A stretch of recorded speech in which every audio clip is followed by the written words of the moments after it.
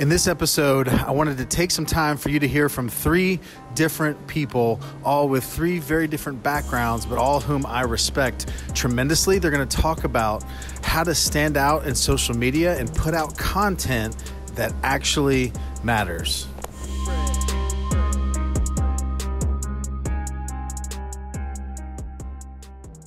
You can literally buy fake money.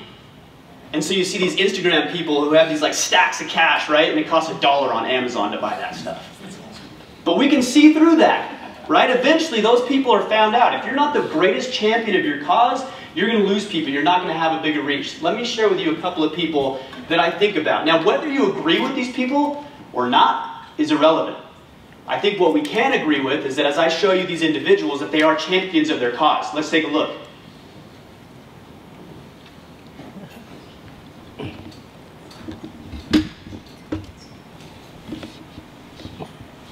Would you guys agree with that? Again, I don't care whether you agree, disagree, whatever. Are they champions of their cause? So the question is, what makes individuals like this champions for what they believe? There's 5 things. Write these things down. Number 1, clarity. They know exactly what they do. They know exactly what they want. They know exactly the output the outcome they're trying to receive. And they're able to articulate that very, very well. Number 2, conviction. Every single one of those individuals is convicted about what they believe and what they share. So much so that they're willing to put themselves out into the world at the risk of ridicule and rejection and everything else that comes with putting yourself out in the world. All of these people have confidence. And we're going to talk about where that comes from. But if you don't have confidence about what you're talking about, people see right through that. People see right through it. Number 4, calibration. What do I mean by this? I mean that they're living their life in integrity. And integrity, I think a lot of people think integrity is a virtue that you have. You know what? All right, can you guys hear me? Yeah. Integrity is what a lot of people think is a virtue that you have to be good according to some person's definition, right? That's not what integrity is. Integrity is alignment between what you believe and the way that you actually live your life. Because you can be, can I swear? Yeah. You can be an asshole and still be in integrity, right? If you believe that and you act that way, that's in alignment. Okay? Thank you very much. Appreciate it. All right, how's that? How's that? Is that better? All right. So calibration is about living your life in accordance with what you believe. There's this thing that we have, it's called the integrity gap. The larger the gap between what you believe about yourself and the way you're actually performing in life, the less satisfied that you'll be, the less confident that you'll be. That's the integrity gap. So it's about being in calibration. And number 4, courage. You guys are going to have to display an amazing, amazing amount of courage. I'm going to explain to you why that is here in a minute. Number 2, this is something that people don't share a whole lot. Piss people off. And maybe more accurately, be willing to piss people off. Because we don't want to do it deliberately, right? But it's the natural, it's the inevitable. Bryce, you and I have gone on at it on social media a little bit, right? I got love though. And that's what I'm saying. So I'm willing to stand my ground because I know what I believe. He knows what he believes. Unfortunately, we're intelligent and mature enough where we can have discussion and still be friends. Some people can't, that's another story. But you've got to be willing to piss people off. This is my favorite part of the presentation. I don't know if I can read these. So I'm just going to share with you 6 or 7 different things over the past 3 or 4 days that people have shared with me. Number 1, I feel bad for people who think like this. Number 2, to be honest, I'm sick of overweight white men from privileged countries being sick of things that don't affect them. Not very manly to be a whiny Christian and with hypocritical tendencies. That's what somebody said about me. The next one, let's see. This will be enjoyed by those who have clubs and still have one foot in the cave because it's written with a simpleton's predictable grunt. But for men who actually want something to hold on to, it's very lacking. And they spelled it out for me. This one right here. Let's see. So poorly written and stupefyingly ignorant that it shook me to my core. Perhaps I should give it 5 stars because it was helpful in the way an enema is helpful. I've been cleansed and finally liberated from all of this manly man stuff. So if you need a good masculinity enema, I recommend this book, and you can have my copy so you don't need to buy it. How about this one? This one's really good.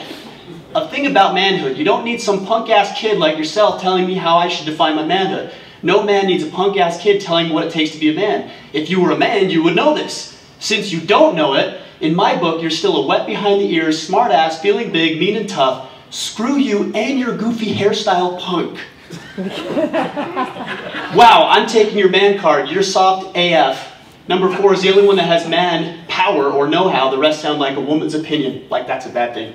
And one of my favorite things here. Where are your eyebrows, bruh? The thing about this one, 30 people like that.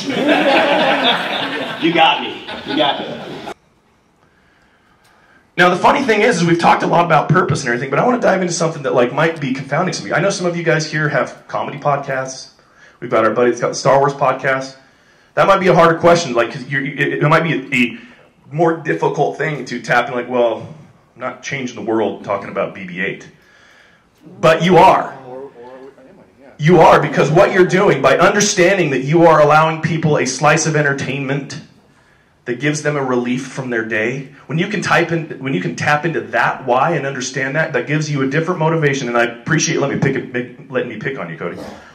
But your other shows, figure out what is the purpose. Now you have to include the financial aspect of it. Like I said, we do this for a reason.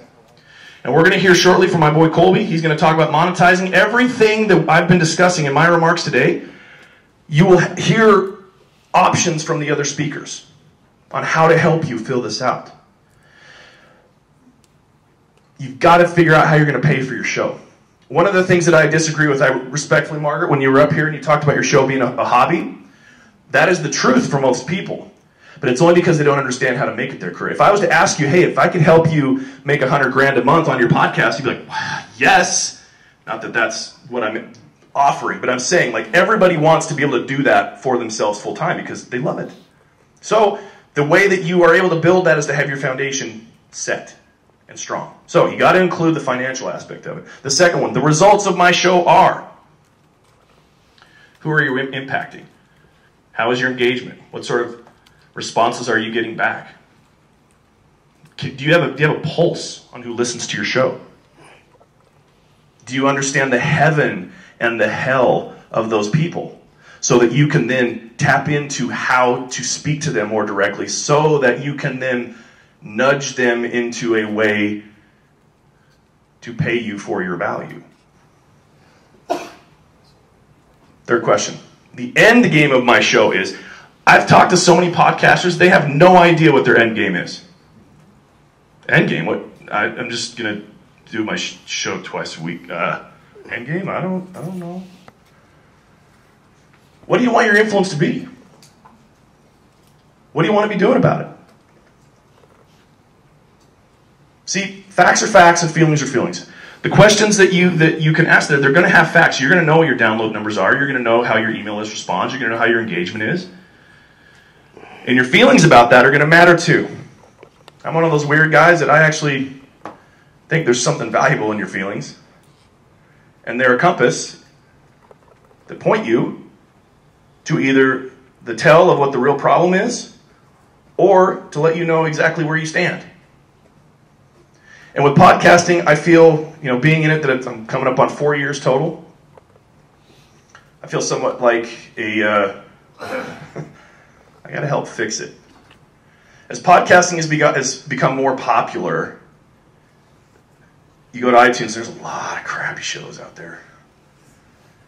And when you think about the growth of new listenership into podcasting, the last thing that a new listener needs is to find a crappy show and to think this is what this is all about. I'm out.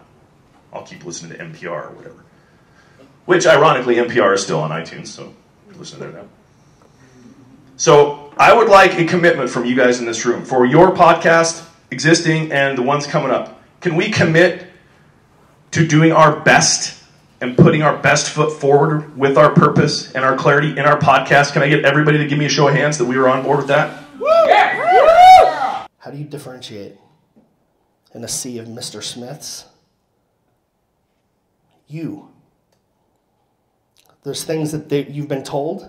those mistakes that you make, that you hide, people are dying to hear that. I'm telling you right now, you have a responsibility. Like, that is super important. You have to take this serious. You have a story. What's your name, dude? Kyle? Kyle, you have gone through something to this point I'll never go through. It was probably super heavy that you thought was going to kill you. Am I right? I've only met one or two people that are like, no, man, my life's been pretty good. Are you the third? I might be the third. Oh, you're a dick. Bryce, have you been through something so heavy you were like, I'm not going to make this. I'm not going to make it through it. I'm going to kill myself. I'm going to kill somebody else. I'm like, I don't know what I'm going to do, but I know I'm not going to make it. You're here. Congratulations. You are here as part of your story. You made it through whatever that adversity was that you didn't think you were going to make it through. Just a raise of hands. You're such a dick, dude. I'm just kidding. Such a dick. A miserable life. No. I've had an awesome life. I'm not miserable. At a show of hands, just how many people have gone through some heavy stuff they didn't think they were going to go through? That's a better way to ask the question. It's still a dick. That's a hard thing. But you're here and you made it. Your journey is what makes you different. And to see the medium that you participate in, whether it's video, whether it's social media, whether it's audio, your story outside of the topics you cover, the other pieces are just the mediums as to how you deliver the message. Someone right now that you don't know, you've never met, in like Missoula, Montana, is about to go through something that you've already gone through. And what do they think? I'm in this alone. I'm never going to make it out. I'm an idiot. Nobody else has gone through this. Just like we started this discussion. You have to find them. You have to find them. Like, it's your responsibility. I've put out over 140, I recently hit an interesting milestone on Instagram. I had 4,200 posts, and I had somebody razz me about engagement. I thought, okay, dude, all right, smartass, let me look. Went back to I don't ever use my real name. My name's Colby Colobus. I use Colby K because people screw my last name up. Any of the things I create, I never use my name. So I'm trying to think, when was the first thing? It was YouTube. It was 2004. I can't remember my first site, but I remember the second one. I go through YouTube. First video, 2004, was when I was in the music business, doing like rating music and records, and then making beats, and then like this music thing. Started in 2004. Counted up how many views. I wasn't in for the engagement. It was how many posts have I done. And then I was like, what do I do next? LinkedIn. I went to LinkedIn right after YouTube. I went to LinkedIn. I was like, how many posts have I done on LinkedIn? 125, like blogs, like long form content. Been on the platform a long time. Then I went to Twitter, and you can see how many tweets you've done. All this stuff is public. Go to I'm Colby K. You can find out all these numbers and do the math. It's higher than what I'm going to tell you. Then I went to Facebook next. How many posts have I done? Okay, added that up. Instagram, 4,200. It was like one or two away from that milestone. And I was like, okay, so let's say I do a couple more posts, that'll be 4,200. I've created 14,057 pieces of content in 14 years. I've done 10,000 in 2 years.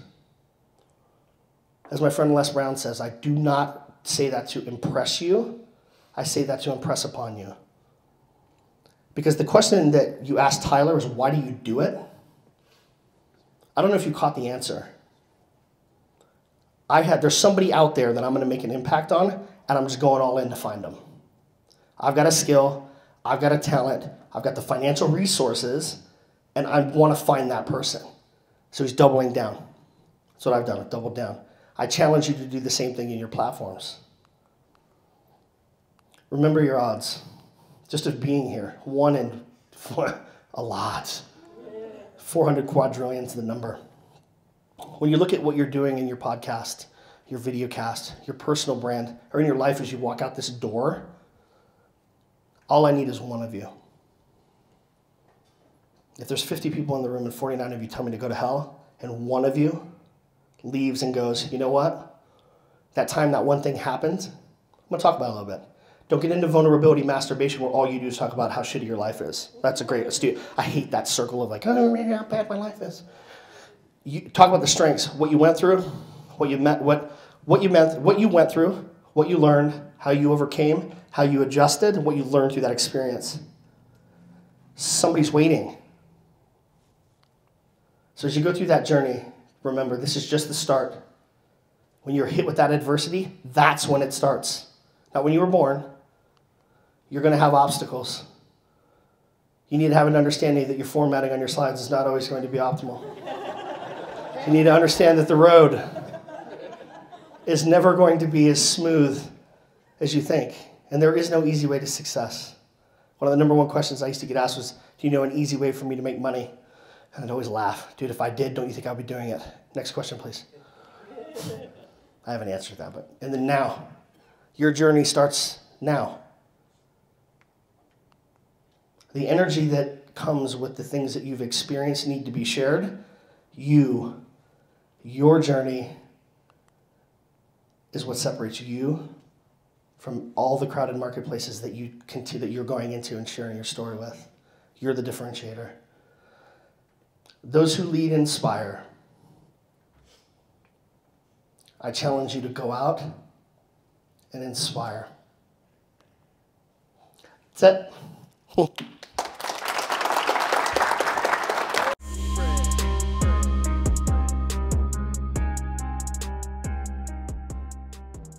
What's up, guys? If you have not yet done so, please like my Facebook page. Then next to the like button, click following, which will bring a drop down. And when it says in the news feed, click see first. This will ensure that you will always see the content that we're pushing out. The last thing that we want to have happen is for us to put out content that you actually want to see, but you don't. So make sure that you hit see first, and we'll see you next time.